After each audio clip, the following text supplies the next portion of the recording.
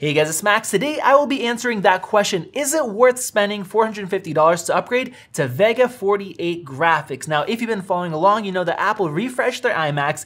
We have an i9 processor available, 8 cores, 16 threads, 5 gigahertz, and this thing performed really well, even beat out the iMac Pro in a lot of tasks. But when I ran the benchmarks for my comparisons, I saw that the benchmarks are not that much higher than the already included 580X. And just like me, a lot of you guys were seeing that, were wondering about that. You guys were commenting, you guys were sending me messages, even got some phone calls asking, should I upgrade? Some of you are already stretching your budgets, fairly thin to get this new iMac, and that is what I set out to find out. If you guys appreciate all the testing and time and money that goes into it, please hit the like button. If you guys are gonna buy one of these, use the affiliate links down below. This truly does take a lot of effort and a lot of money, and this is the only way I can continue to do so. So starting out, the one thing I wanna say is, if you're choosing between going with an i9, the 8-core 16-thread, or Vega 48, definitely choose the i9 instead. Now, along with that, I'll give you a sneak preview and say that in some cases there's almost no differences. In other cases, that's actually twice as fast with the Vega 48 graphics, and I really could not believe that myself. And in the timeline, the smoothness, it can really affect that as well. Before I show you the results from Final Cut, Davinci Resolve, and Premiere Pro, I'm gonna show you some benchmarks here, starting out with the Metal and OpenCL tests. As you can tell, there's only about a 17 to 18% difference. But if we take a look at Unigine Heaven, which is a gaming benchmark here, I see a 45% difference between the two, which is very interesting to have such a big swing. It almost seems like Geekbench 4 isn't properly testing these or isn't properly showing you the difference. Now on the CPU end, both of these have the i9 and everything else is exactly the same, and it doesn't look like it seems to make a difference regarding which graphics card you pair the i9 with. And while we're on the topic of the CPU, I have to clear something up that Linus Tech Tip said. Core i9 9900K F. And that F means that it omits the Intel HD graphics. No onboard GPU means that Intel's QuickSync video encoding is out of the question here. I'm not sure how he got that information, and when I saw his video, I was really worried because I talked about QuickSync in my i9 iMac video, that it's a benefit over the iMac Pro, and I looked at all my results, everything seemed to line up, so I had to do a bunch of digging, a bunch of testing, downloading a bunch of programs, and from what I found, even if the HD graphics are disabled, QuickSync is still working perfectly. In this program, it actually scanned my system, showed that it was using the Intel graphics to do acceleration for video encoding, and then when I'm rendering video, looking at the activity monitor in my iStat menu, the Intel graphics does show up. So if you watch Linus's video, I think maybe the iMac has graphics disabled, but QuickSync is still perfectly working, and looking at our results, it makes complete sense and it shows that it's working. Getting into the video editing and starting off with stabilizing a 20-second 4K clip, both Final Cut and Davinci Resolve get about a 20% improvement with Vega 48 graphics.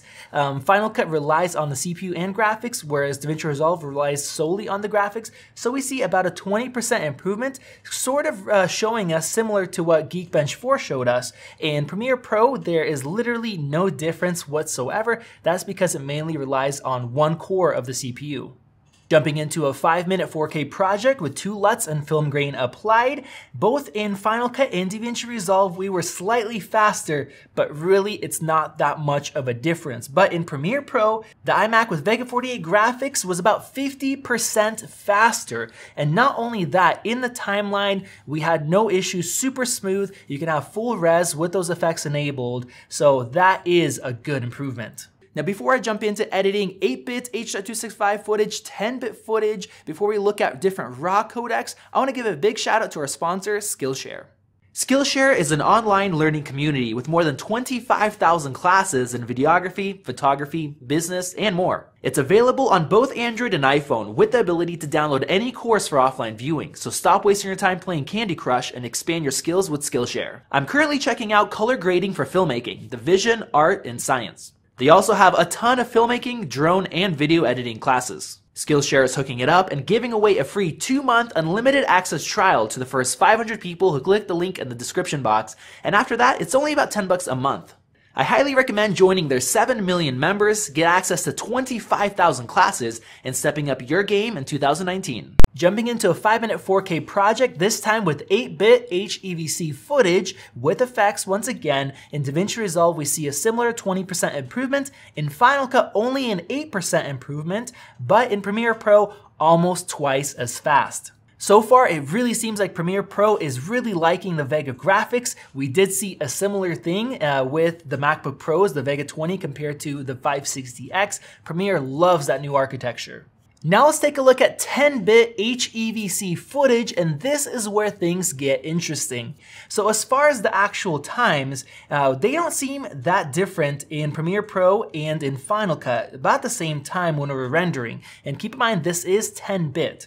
But in Davinci Resolve, the iMac with the 580X graphics takes almost twice as long. Now, along with that, I saw a massive difference in timeline playback. In Final Cut, in Davinci Resolve, with the Vega 48, everything is super smooth. We're not having any hiccups. Everything plays back perfectly. With the 580X graphics, I saw a ton of stuttering, and the playback, especially 60 FPS footage with the 10-bit, was horrendous, just like my old 2016 system. So if you're gonna be editing 10-bit H.265 footage, you absolutely need to buy the Vega 48 graphics. All right, let's jump into Canon Cinema Raw Lite from the C200, and here with my standard 5-minute project with a LUT and color corrections. In Final Cut, the Vega 48 was about 20% faster, in Davinci Resolve 35% faster, and in Premiere Pro, about twice as fast. So those are some impressive numbers, but what is more impressive is the playback. So this is a 4K 60 project, and in Final Cut, with the standard 580X graphics, I played back at about 45 frames per second, so it could not handle the full 60 FPS. But with Vega 48 graphics, it handles it at 60 frames per second, just like the $5,000 iMac Pro. In Davinci Resolve, I don't even know what the playback was. It showed up at 60, but I don't believe it because it got crazy choppy just like this.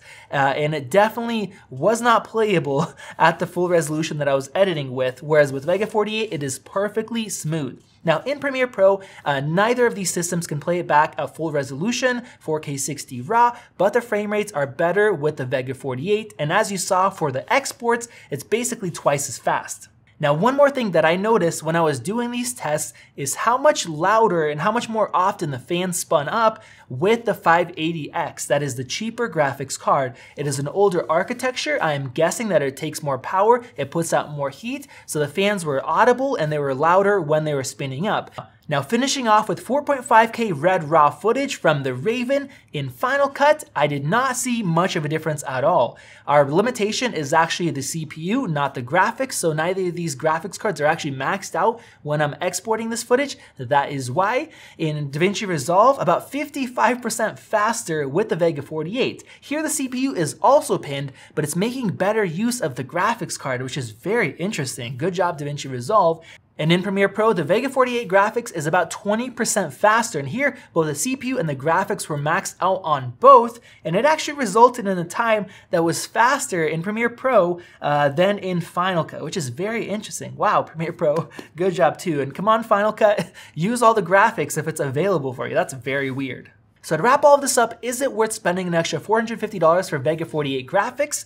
Well, I did the math, and you're spending roughly 10 to 15% more money for this upgrade, depending on the other components that you choose. Based on math, the only case where it doesn't make sense to upgrade is if you're editing 4K H.264 footage with Final Cut. There, it's pretty efficient already, it's really fast, really smooth, and it doesn't seem like it's worth it. But for almost everybody else, H.265, 8-bit or 10-bit, especially Canon C200 footage, and RED RAW, and for all the other programs, man, it makes a big difference. In some cases, twice as fast, and oftentimes 20%, 30%, 50% faster for roughly 10 to 15% more money. And if you edit some of these codecs, it can really make or break your video editing experience. So I would highly recommend it if you can afford it. Thank you guys for watching. Definitely use the links if you're gonna buy an iMac. That really helps support this channel. And if you're gonna upgrade your RAM, there's links for that as well, including how to install. Check out Soundstripe. I highly recommend them. If you're gonna license any sort of music, it is a fantastic deal. This is Max, and I'll see you in the next video.